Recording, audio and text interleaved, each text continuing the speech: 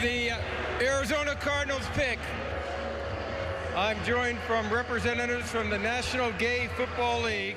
It was one of those moments that you're like, is this happening? You know what I mean? Like, is this happening? And it happened so fast that it's over before you know it. The Arizona Cardinals select Cameron Thomas, defensive end, San Diego State.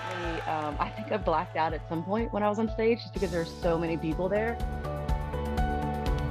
This moment is not just for last night, right? It's not just for the NGFFL. It's not just for Denver or the Mile High Club. It truly was for the entire LGBTQ+ community and to bring awareness to flag football. Jodie Turner is a board member for the National Gay Flag Football League and a captain for the winningest team in league history, Denver's Mile High Club. She said it also wasn't lost on her that the Cardinals selected Trey McBride one round earlier, a team committed to diversity and inclusion.